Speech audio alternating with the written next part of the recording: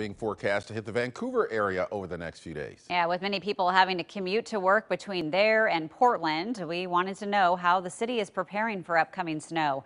Joining us live is City of Vancouver's Transportation and Streets Manager, Ryan Laposa. Good morning to you, Ryan. Good morning. How are you? Oh, we're doing well, getting ready here. So what is the City of Vancouver doing to really prep for this weather that we're expecting? So our crews have already gone to a 24/7 shift, and we have our equipment ready. Our equipment was actually ready for the event that we had a couple of weeks ago, and so we're just waiting to see what comes. Normally, if we hadn't had the rain that we're having right now, we'd be out pre-treating our roads with our de-icer. But with the rain on the roads, that is not as effective. So we'll just simply wait till we start to see the white stuff, and then we have crews that will be deployed throughout the city to plow the roads and keep things open for folks. Ryan, if folks are commuting between Vancouver and Portland, what should they be aware of, especially going over the bridges?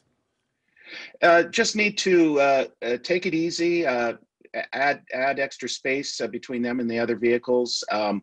It's we encourage folks just to, if they don't have to be out on the roads, to just stay home and let us take care of them. But if they do, just use extra caution. Be prepared.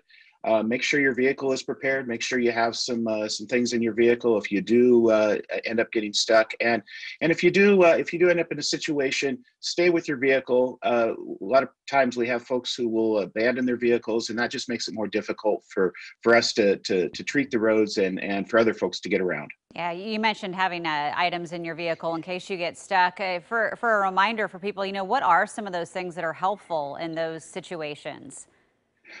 We always encourage folks to have some extra blankets in their vehicle, maybe some water, maybe some snacks, just in case they're going to be there for a while.